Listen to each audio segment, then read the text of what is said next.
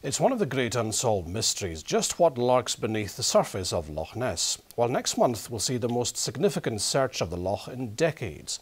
An international team of scientists will use the latest DNA testing techniques, and they could be in for a monster discovery, as Nicola McCally reports.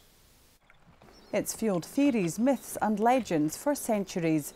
Now Loch Ness will be subject to high-tech scientific scrutiny in the most significant search for decades. Operation Deep Scan used more than 20 boats to sonar scan the waters in search of Nessie in the 1980s. But this international experiment will use simple water samples to unravel the mysteries of the deep. Led by a team from the University of Otago in New Zealand, the international research will test the water's environmental DNA next month. If we find a sequence that is unknown to science, and there may be sequences that we'll find, then that will open up possibilities for us to explore further and find out exactly what it is. I mean, I don't know if we'd find a monster, but we might find a new bacteria that nobody's ever described before through its DNA sequence, and that could be equally important from a scientific point of view.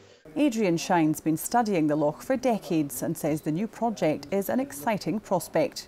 And the fact that it's deep and it's dark and it's cold gives it a certain hostility to investigation, particularly visually. We send the bucket of water away at the end of the day, and people who are cleverer than us will tell us what's there.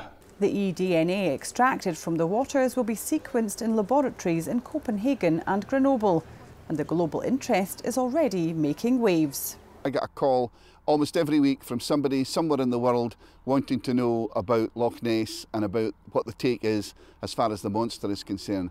It's quite amazing that we can put a man on the moon, we can do all this amazing scientific research, and still out there the mystery remains. Using eDNA, the team will be able to study the inhabitants of the Loch without them even being seen. There is, of course, one particular resident that the world will be watching for, but scientists say the results will be globally significant regardless. Nicola McCally, STV News.